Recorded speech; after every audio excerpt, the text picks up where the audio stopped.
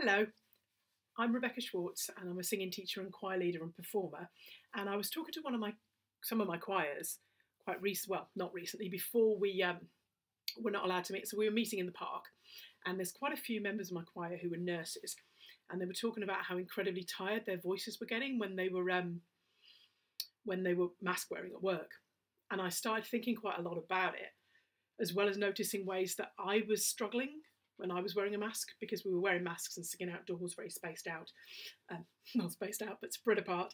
And so I was thinking about mask wearing. And finally got around to doing a little blog. So it's on my website, rebeccaschwartz.co.uk. It's not yet, but it will be. And I wanted to talk through it because it's actually quite practical with quite a few things I need to explain. So the first thing that I think you can do when you're wearing a mask is make sure that your breathing is as low in your body as you can. So check that you're not panic breathing. If you're panic breathing, then you're going to notice it'll be high up. And for a lot of people, wearing a mask does make you feel like you're panicking. So just check. And first thing I want you to do is notice, put your hands on your chest and notice if you're breathing really high up, if the expansion is there. So that's me showing you a chest breath. And then notice down your sides. If when you breathe in, if you get any movement into your sides. So, and any movement lower down. If you really fancy, you might get movement in your back, which you may not be able to see on the video. And if you've got any movement lower down in your abs. Not suggesting that your lungs are down there, because they're not, but just suggesting that you might get a really nice sense of abdominal movement in that area. So basically, if you can, the first thing you need to do to get this movement is to relax your abs. If you're somebody that's got very tightly held stomach muscles, maybe you work out, maybe you're a dancer, or maybe you're somebody who used to be overweight and then holds it in all the time, it can take a lot of psychological to let go of your abs. But the best thing I've been told that's always available to you is bad hula hooping. I'm not sure you can see my bad hula hooping, looking gloriously bad hula hooping. So if you do bad hula hooping, it will disengage that holding and just let your belly be as soft as it can be, these abdominal muscles, be as soft as it can be. And the other thing you can do is slow down your breathing. Let it get really, really slow. And take time to breathe in. Personally, I'm not used to doing lives yet. In fact, I'm still pretty nervous of doing them. So I need to do this when I'm doing this. And I've got my hands here, you can't quite see. I'm trying to move far enough back. Got my hands here. When I breathe in, I relax my abdominal muscles to let this area get slightly bigger because the diaphragm's dropping. I'm not going to go into that in loads of detail, but as I'm talking lots and lots and lots, my tummy muscles are going in.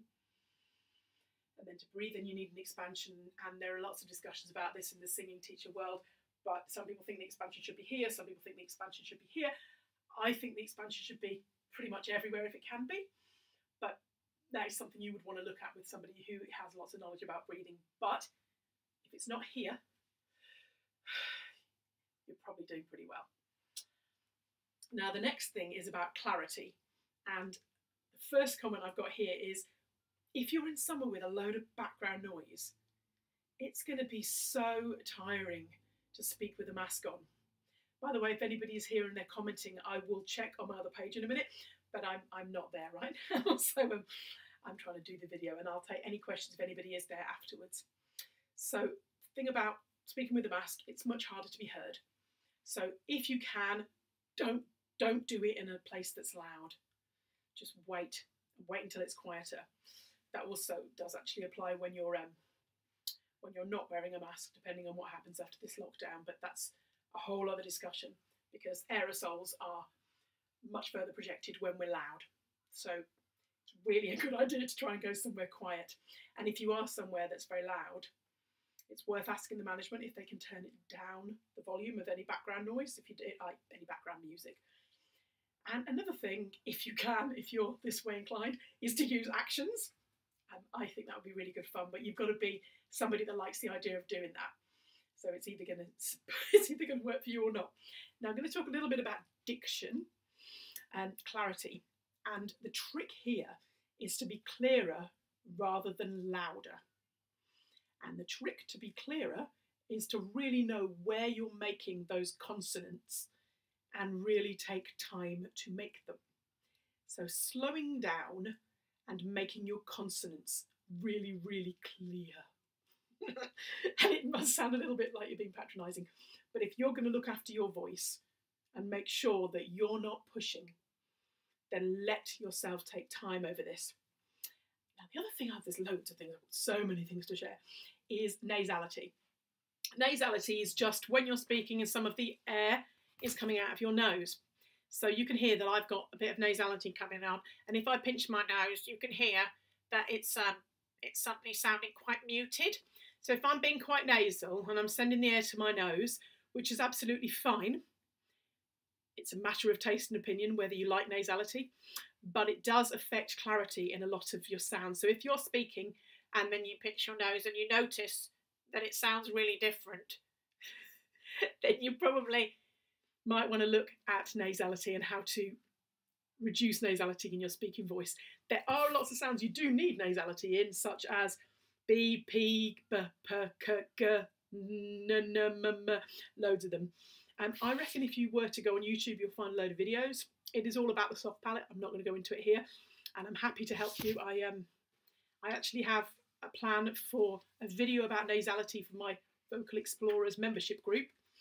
We meet twice a month, and the next time we meet, we're going to be looking at nasality. So if you do want to know, get in touch. And marvellous. Right. Another thing is to add brightness to your voice. This is really often called twang, and there's lots of discussion about how it works, and I thought it worked in a particular way. I've been teaching about 15 years, teaching singing, and I thought twang worked in a particular way, and I was in a workshop this weekend and somebody said, no, twang isn't that. So it's really interesting, but twang is basically, or brightness is what I'm going to try and call it, is when you add a certain amount of ring to your voice. And you know when you're on a train or public transport and you can hear that person and you can hear them over everybody else, and chances are that they have that ring. Now, my favourite way to develop that ring in your voice is to just do an impression of Janice from Friends. Oh my God, Chandler Bing. I'm sorry if that hurt your ears.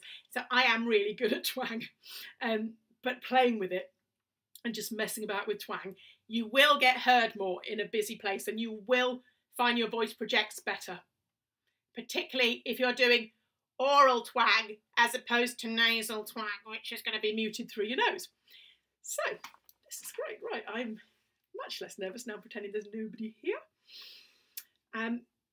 There's lots of people tend to think of British people tend to think of American people as having very twangy voices. They don't all, but a lot of them do. And we also have a lot of twang down in the home counties. So just find a voice that kind of is like yours, maybe some twang if you're up for doing that. It does, you've got to be that sort of person, like I said before about something else, you know, if you're going to use your hands, you've got to be like that, it's got to feel comfortable, but it will mean you get heard. You sound lovely. Oh my Lord. Another thing, going back to this, when you are trying to be heard, when you're speaking, is again, making sure your breath is low. You might be finding, and I'm going back to it, but it's so important, you might find that the minute you start speaking, it gets back up here again. So just drop it down, let your breath flow. And look for a mask that has more space. And this doesn't just apply to singers and performers or anybody that's speaking a lot, it applies to anybody. There are lots of singers' masks out there. I've got a link, but that doesn't mean that I'm only endorsing that particular singer's mask. But something where the mask is pulled away from your face, but it's still really tightly closed in. So a mask that's further away. I have a running away pen right now. So I've got a few little passing notes in how to care for your voice more generally. And I'm going to go through them really, really quickly. Generally, how to care for your voice: hydrate, drink. And the thing I heard recently was pee clear, pee pale, don't pee clear, which was new to me. But yes, so peeing pale, drinking that much. Reduce your voice use. If you use your voice a lot, if you are a professional voice user, if you work in a call centre, you're a teacher, teachers are having such a hard time vocally at the moment, and obviously in lots of other ways, if there's anything you can do to reduce your voice use and just drop down and pause, have vocal rest moments in your day, schedule them. When you've finished teaching, or you've finished a shift, or you've finished whatever it is you're doing, just be silent for a few minutes and give your voice the gift of rest. And I've written schedule proper rest into your day. Avoid things that you know irritate your voice. So it might be foods that are irritating. Probably they maybe give you some reflux. If you're aware of that, avoid them. Airborne irritants. And I remember being really shocked when I was told that plugins are really bad. Personally, I won't go in a room where somebody's used hairspray. But you'll know if these things irritate your voice. But if you're finding your voice is more tired, that was great grammar. If you're finding your voice is more tired since using a mask more, then start noticing these things. If somebody spraying deodorant agitates your voice, then avoid it. And if you spraying deodorant agitates your voice, then try and find another way to get deodorant. Warm-ups and stretches. Loads of free warm-ups on the internet. I've got a free warm-up that you get access to if you sign up for my mailing list. And I love giving my voice, what I call giving my voice a hug, which is singing through a tube into water. I have a video that's on the link of how I do that. There are loads of fancy straws and tubes you can get. And obviously, if you feel like investing in something quite posh and fancy, there's loads of different tubes. This is from an aquarium. And the right size is that you can get your little finger in the top, and it's not too big. So I'm not going to talk any more about that because that's all on a link, but it's really nice.